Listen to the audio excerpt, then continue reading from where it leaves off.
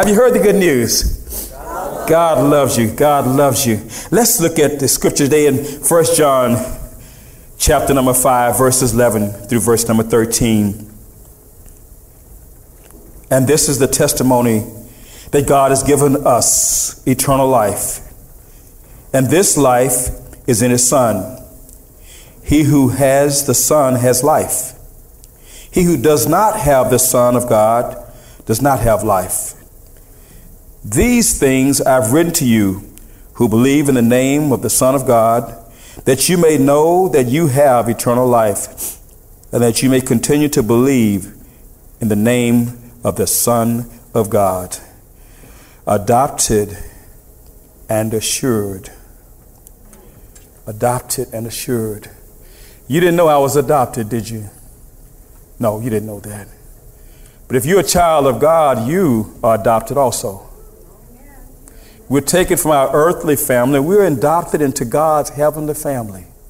That means that you have a new family in God, new brothers and sisters that you look around. These are your brothers and sisters in Christ. A new family. In your bulletins, there's a sermon outline.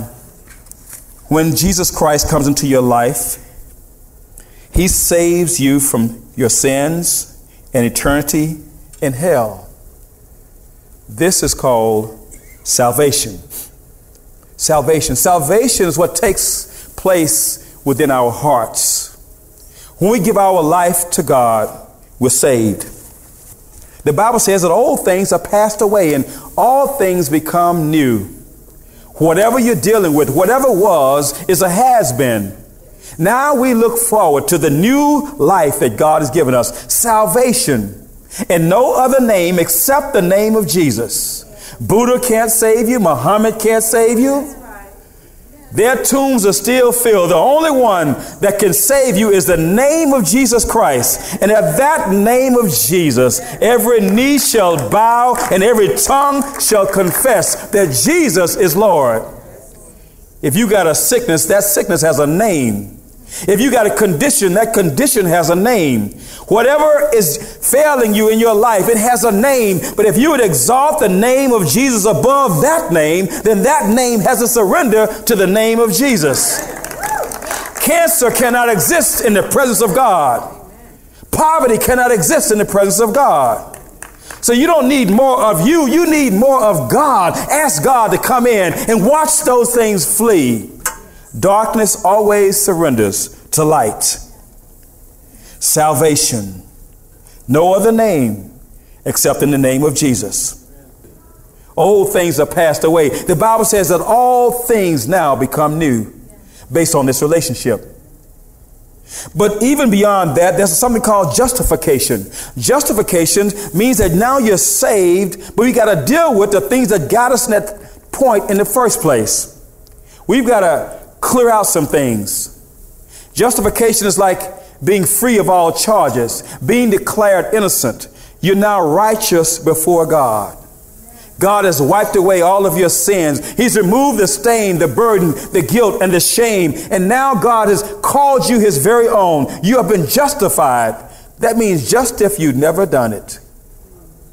And even the next step is sanctification. This is the cleansing and washing where God starts to cleanse you from all unrighteousness, all of your negative ways, that anger issue, all the problems of your life. God begins to take all that away as he restores you to what he would have you to be. So it's not enough just to be saved. We're justified and we are sanctified in Christ.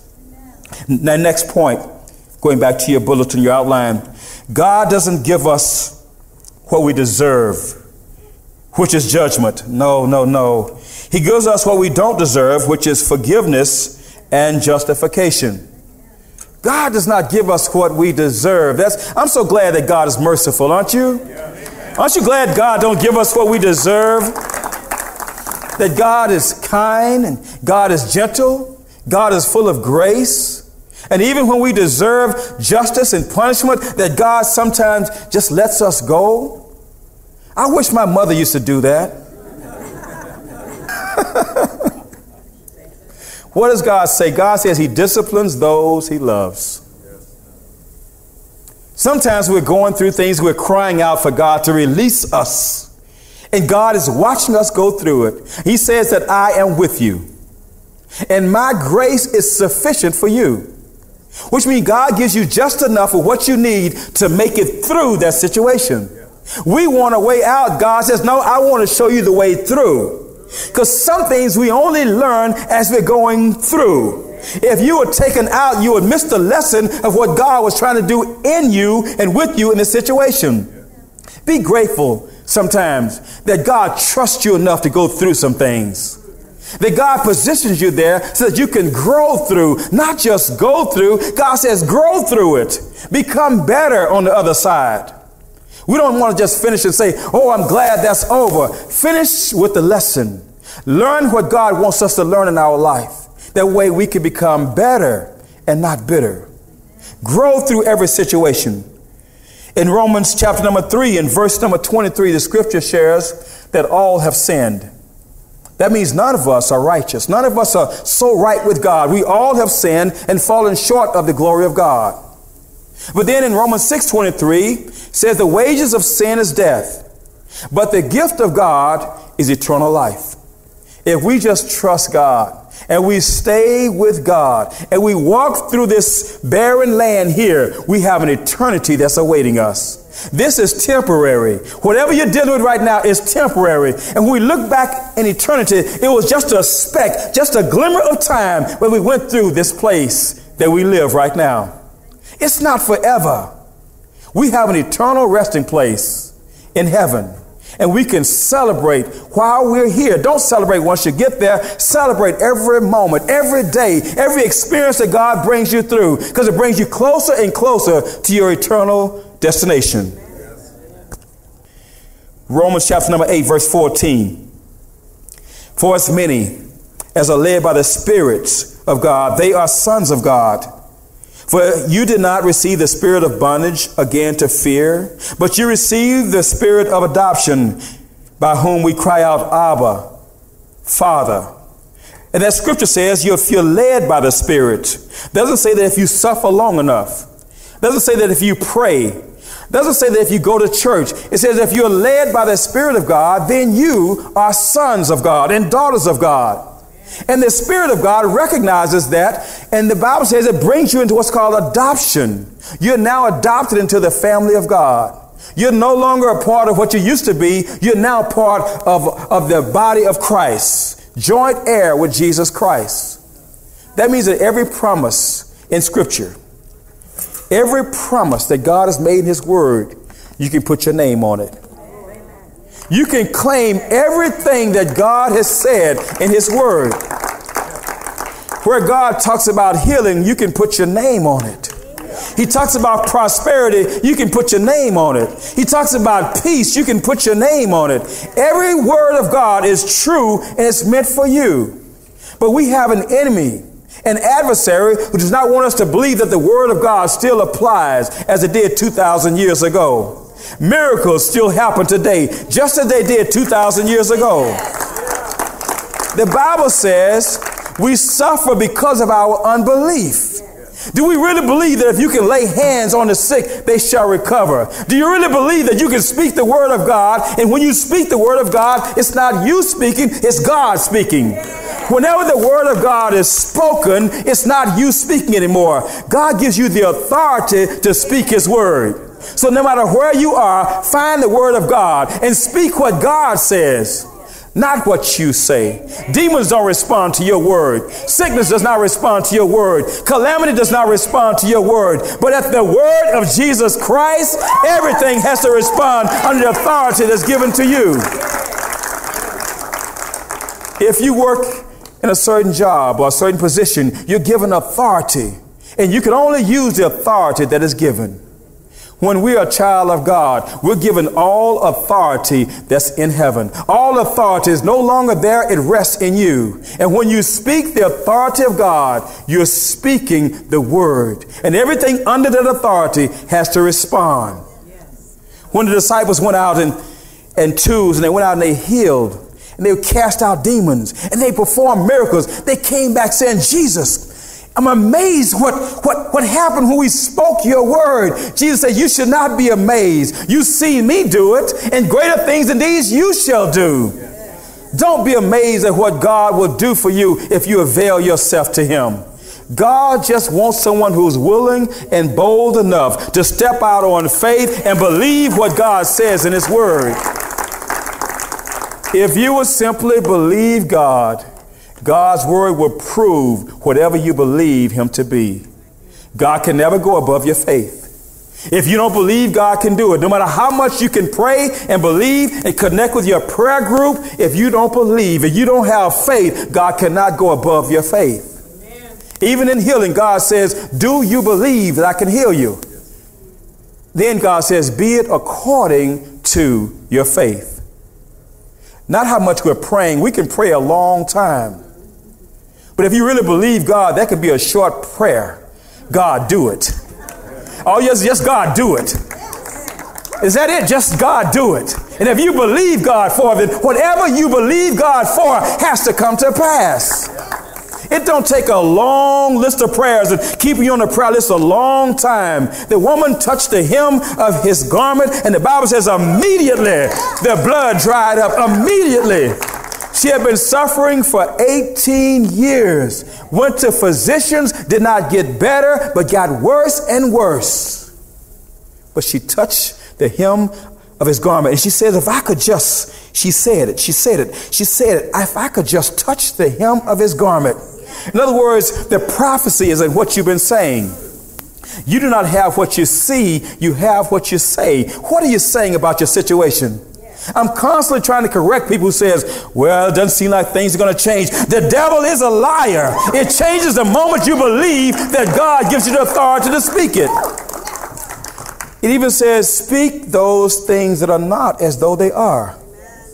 So what's not there? Don't talk about what's missing. Talk about what God is giving you. Talk about what you already have.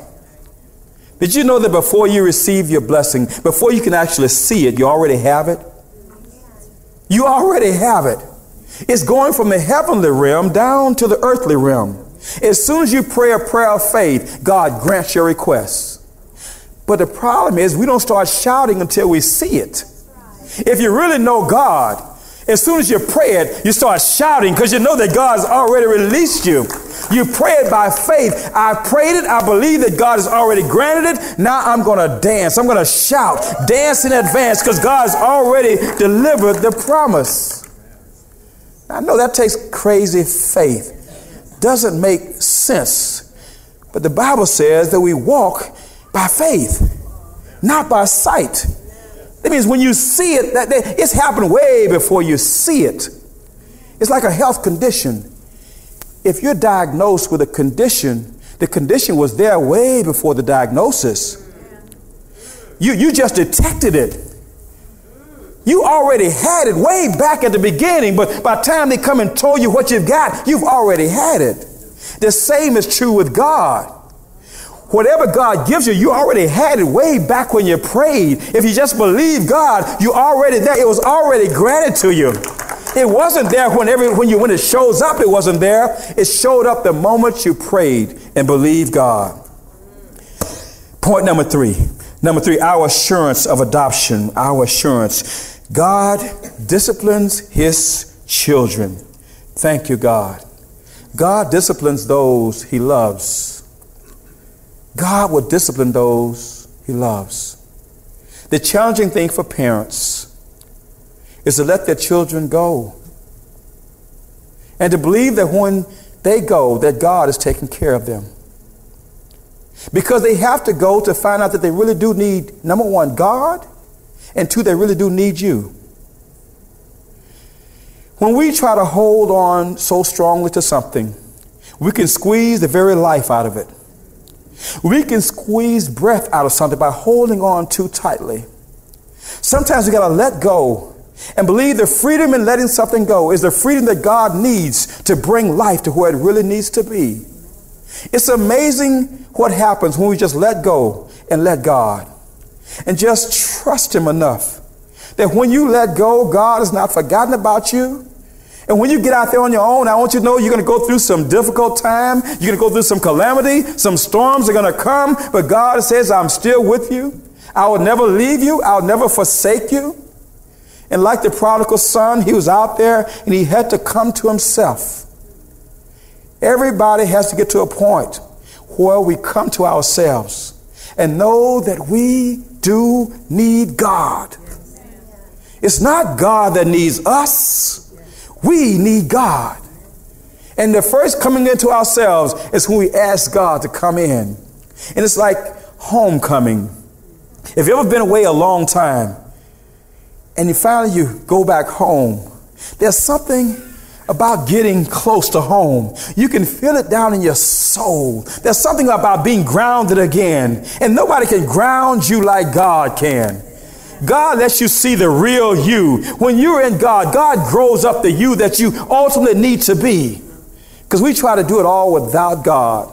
But when we surrender ourselves, that's the beginning of the true you that God knows. The second one, God is an approachable Father. God is approachable. Matthew chapter number 11, verse 28, it says, come unto me, all you who labor and are heavy laden, and I will give you rest. This is a promise from God. Take my yoke upon you and learn from me, for I am gentle and lowly in heart, and you will find rest for your souls. For my yoke is easy and my burden is light.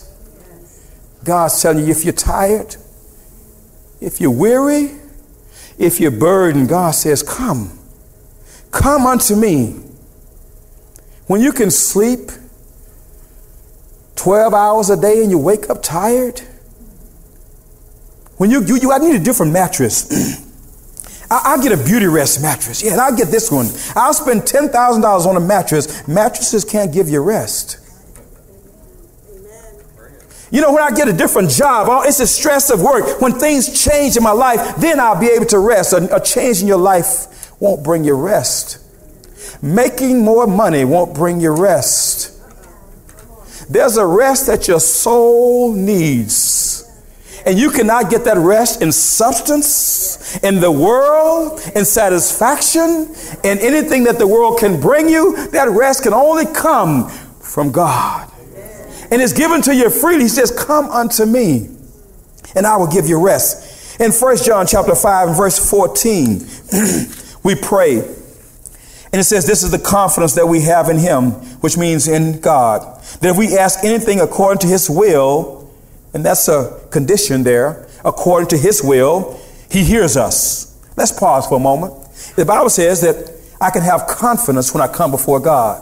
That if I ask anything, that means nothing is left out. But the one condition, according to God's will, is every prayer that we're praying according to the will of God. Does that prayer come back so that God gets glory? Are you praying so that ultimately this brings you into a closer relationship with God? Does your freedom, does God granting you your request allow somebody else in your life to witness what God is doing and to be brought closer in relationship with God? Ultimately, God says, pray according to his will, not always our will. And when we do that, the Bible says clearly he hears us. What is God listening for in your prayer? His will. He's listening for you to pray his will. Not what you want. God, what do you want? That's the kind of prayer that God wants to hear. We're putting God first. When God says you put him first in all of your ways, and everything else adds to you. And God promises that he will add no sorrow to you. That whatever God brings you is going to be a blessing. And you ultimately will be a blessing back to God. So God hears us. In verse 15, and if we know that he hears us, if I know God heard my prayer, I can shout. If I know God heard my prayer, I can celebrate. I know God heard my prayer. Whatever we ask, we know that we have the petitions that we ask of him. There's something about knowing that everything is well with your soul. There's a confidence that you have when you know that you're right with God. when you were out there in the world and you were having a good time and trying to break every commandment in one night, you knew that God, there's something that wasn't settling right about that. We couldn't ask God to bless that. It's like when you eat junk food. I don't know if you eat a whole bunch of junk food, it feels good, but afterwards you feel terrible. But there's something about knowing that you're doing well and you're eating well and you're taking good care of yourself and you're taking care of your family and you're in a right relationship with God. There's something about living that way and having a peace about your life. That's what God wants everybody to have.